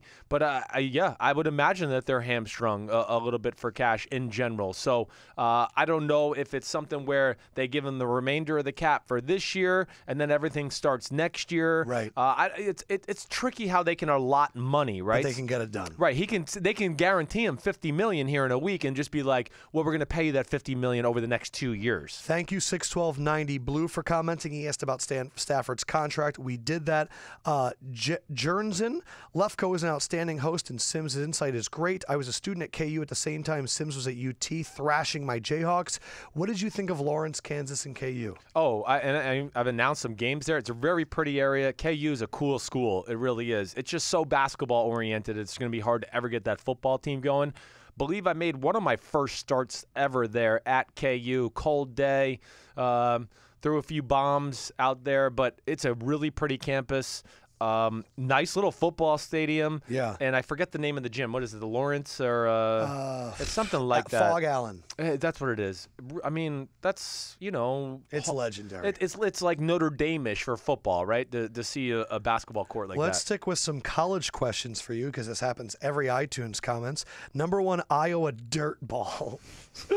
Guys, I love the players' focus. Sims, I remember being 9 and watching you wreck the Iowa State team in 2002, the last time they were in a joke, and you crushed my spirits. Yeah. But I forgive you. Okay. Anyway, my question is, and so that was a big game, I guess. Well, that was the year of Seneca Wallace. Seneca Right? Wallace. They were all talking about the Heisman.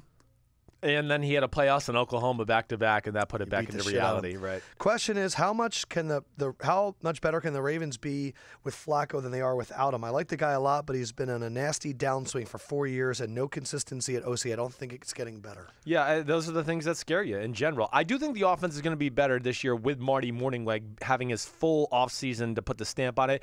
Greg Roman is the other thing I'm excited about. I don't like Greg Roman necessarily as an offensive coordinator, but when he's your run game coordinator, coordinator. I like that because he's very creative in the run game. Them together could do some good things. Flacco is scary. There's no doubt about it. But listen, he also played last year. It was his first year back from tearing his ACL. So he was a little rusty early in the year, and he was a little scared of his knee. He told me that personally when I covered one of the Ravens games. As the year went on, he got better and better, and that's why they made a little bit of a late playoff run.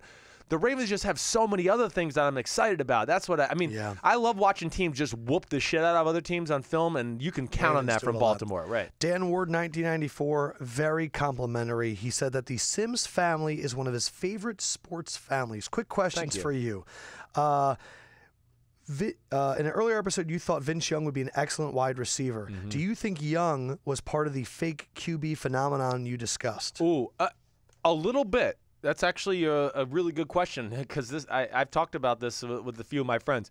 A little bit. This is where Vince, though, takes it a step up from like the fake quarterbacks I've talked about, whether it be a Tim Tebow or a Bortles or even use Josh Dobbs. The one thing Vince has over those guys, he's like an elite superstar type athlete. Vince was not a natural thrower, but he was a good enough athlete to figure out, if I do it like this, I can be consistent and good. So he's the super fake QB. He kind of is the super fake QB in my eyes. But when he got it going and he finally figured it out, it wasn't orthodox. Like he kind of kept low. His elbow was low. He got under the ball. Remember when he beat the Giants by himself that one game? That shit was awesome. Listen, he was a freak of nature, man. Right, one of the freakiest guys I was ever around. This is Farty Marty at a party. Oh, Farty Marty at a party. Should the 49ers tank to get Josh Rosen or try to sign Kirk Cousins next season? And which QB is the best prospect for Kyle's offense? Okay, well, they're not tanking. I can tell you that. That's real. Not going to happen. Tank. No, and it's your first year as a head coach, so he wants to put his mark. The Niners are going to beat more teams than people think. They really are. I think the Niners can be a 6-10, 7-9 pain in the ass for a lot of people. You look at their roster, you go, ooh, they got a little more talent than you think. They've been coached by bad coaches the last few years. They're not going to tank.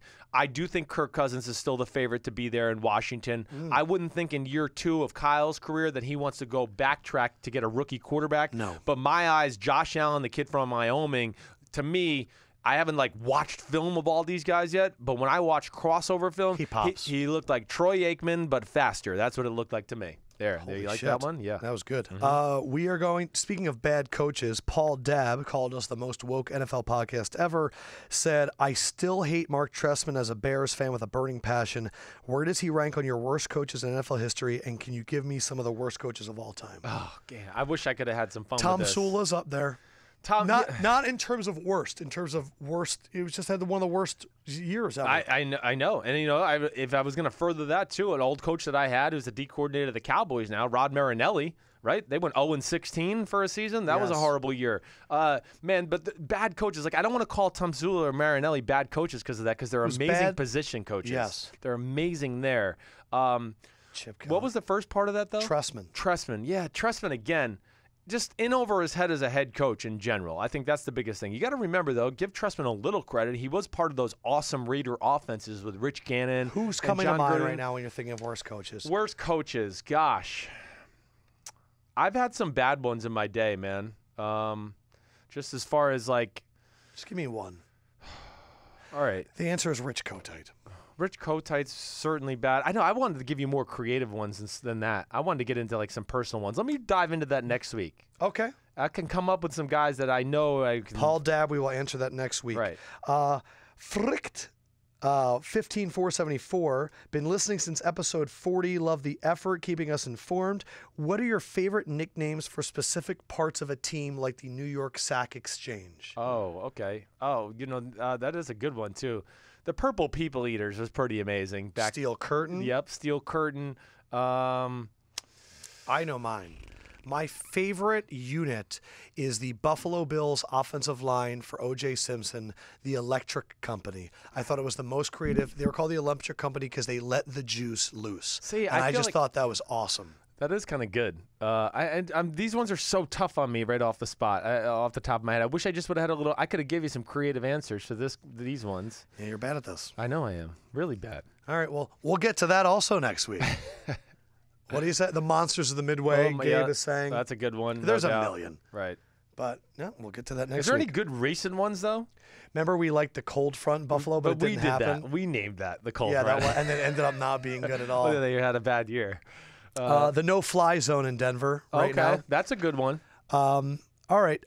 We have one that's hated. ANFGPG, no love. Love you guys, but you guys always hate on Green Bay. I'm not a fan. I get not a fan of being a fan of the coaches. Sims, you also said you didn't see make moves to get better, but they actually sign more free agents than they usually do. Yeah, they signed a few more, certainly. I just look at the J.C. Treader, T.J. Lang as big losses to the top-tier offensive linemen in football. I've seen a lot of people say that Jari Evans is going to be a good enough replacement. Yeah, Jari's good. He is. I do. There's too many question marks for me. I don't like to hate on Green Bay because it's my favorite player. But yeah, I just get frustrated with the system. Is there a trade going down? No, but a BR app. Josh Allen on his favorite NFL team. It would be a dream come true to play for the 49ers. That's incredible. That's hilarious. The universe is funny. Josh Allen will be the quarterback for the 49ers. That's what that means. Yeah. It's and also the Green Bay thing. I think what other things that worry me. Again, I've had issues with big people in the middle of the defense for the last few years. Kenny Clark was okay last year. This year he's got to play, and he's got to play really good. So yes, Mike Daniels is great, but they don't have a lot of depth on the D line. No, and then we haven't really seen great shutdown corner play again out of like Demarius Randall or Quentin Rollins. Demarius has looked better this preseason, so I might be eating a lot of my words with this Green Bay thing. I'm very aware of that. JTD 1988. This is a podcast game changer. Thank you, man. Question about the Raiders. The defense is scary, not good scary. A lot of linebacker issues. Michael Kendricks is on the blocks. Sorry, Lefkoe. Would that make sense? Would it be a good fit? That would be amazing. I don't know. I don't really get what's going on with Michael Kendricks. I've told you, he's other than Fletcher Cox. Howie Roseman has a trading problem. I mean, I want to know what Jim Schwartz is doing. Why isn't he like on the table for him? But yes, I thought about Michael Kendricks. He'd be perfect in that Seattle scheme in Oakland. Yes. I really thought Kansas City was going to make a play for him over a Reggie Ragland. I thought that would be the guy they would go after, just because he has a little more 3-down value than a Reggie Ragland. All right, last two guys. Thank you so much again. Leave a 5-star review on iTunes. As you're seeing right now, I read them all. Gabe is stretching. That's how long this podcast is. You know what? They fucking deserve it. Good. These guys are awesome. These last two are a little bit longer, and they're great. Timmy and Philly. Love the podcast, guys. Listen every week. I listen to Lefkoe every day because I listen to his other Philly podcast, Crossing Broadcast. It's awesome. Thank you for listening to me that much. That's insane. I grew up in China before moving to Philly. All the games were previously being broadcasted on a small internet platform for free, and only thousands watched. Remember, we talked about this being broadcast in Philly. Yep. I mean, in China. My sports-loving friends in China, they care about the Super Bowl, but they can only name about 5 guys in the entire league. It's a 12-hour time difference. It's really hard. Sundays are nearly impossible. Also, I saw Russell Wilson's Instagram story when he visited Shanghai, his hometown, and no one around recognized him at all. Meanwhile, Steph Curry showed up, and 3 blocks around the vent were completely blocked off and occupied, and you couldn't go anywhere. Right. Tells you how far behind they are. Final question for Sims. I'm with you on the Ezekiel bread, rice, and black bean diet, but which veggie protein shake do you recommend that doesn't taste like chalk? No problem. I got you. Orgains, okay? Orgains. You want Orgains? Get the chocolate one. They're at Whole Foods. I don't think there's an S. I think it's Orgain. Oh, yeah, I think you're right. I got one in my bag. Okay, but yes. Should I get it out and use it as a sponsor? No, we don't. They're not sponsoring us. They don't get any more. Orgain, though, is the one to go with. Vegan protein shake. Tastes really good. Get the chocolate. It's a little expensive, but, I mean, life and health or inexpensive and death. I don't know. Let's take a choice there. I go with life and health and a little expensive. You know what? You know what, Orgain? We're going to get you. Okay. We're going to get you as a sponsor. I'm excited. The Sims family goes through them.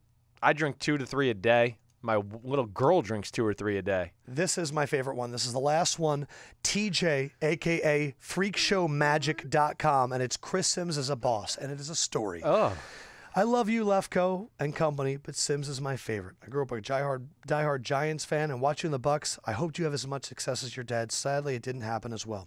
I want to share a quick story that happened on December 22nd, 2016, between Sims and myself. I live in Manhattan. Got family in Connecticut. I was going on a train with my sister to go home for the holidays. I board the train. It's packed. Every seat is taken, so we stand. Train starts to move, and I'm scanning for seats. Suddenly, I see the top of someone's head with bleach blonde hair, and immediately I go, oh my God. I turn to my sister and I go, that dude's top of the head looks like Chris Sims. But the train was quiet enough where you heard your name and you popped your head up from the phone and said, hey. I immediately went full fangirl and tried to smoothly ask for a photograph. Right. I was so far away that you could barely hear what I said, and I ended up pantomiming, camera. Finally, we got on the same page, and I came over for a photo. At the moment, no one on the train knew what was going on except for you and I was trying to keep your privacy so that you could relax. Eventually, we were going to take a photo, but you were sitting in a 3-person seat by the window, so you both had to awkwardly ask people to get up so you can get out of the way. The middle lady did not know why I wanted a photo with you. She didn't move, so you uncomfortably leaned over her, and we got a nice picture together. After the picture, I wanted to have a conversation about the Giants and everything, but because I wanted to work at Bleacher Report, all that, I had to refrain because I didn't want to be one of those clingy fans talking your ear off. My question is, what is the best way to approach a famous person? You're famous.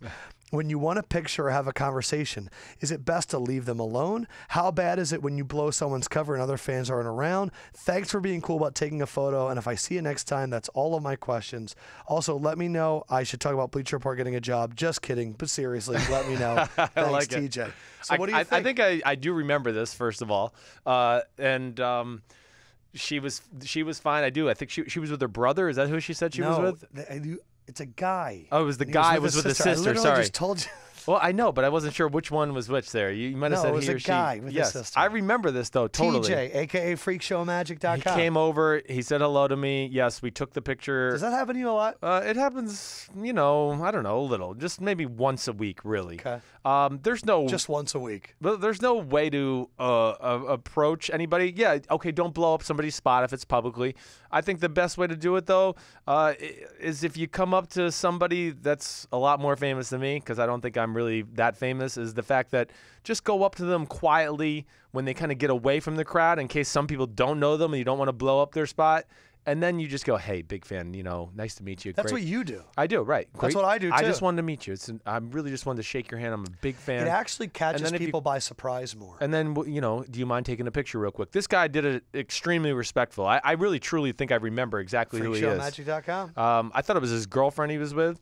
But either way, he was a good dude, and he wasn't too, what do I want to say? He didn't butt in too much. It was awesome. Fine. All right, guys, thank you so much. As always, thank you to all the production staff staying for easily the longest podcast we've ever had. Holy You shit heard balls, our divisional. Batman. You heard our Super Bowl picks. You heard our awards. If Sims ends up changing any of them, it will be happening on Wednesday. But remember, next week, 3 freaking podcasts. Tuesday, Thursday, Friday. We are officially getting going. Sims and Lefkoe, ready for the season, ready to take your throat, throw it against the wall, Let's and go. shove football knowledge down your face.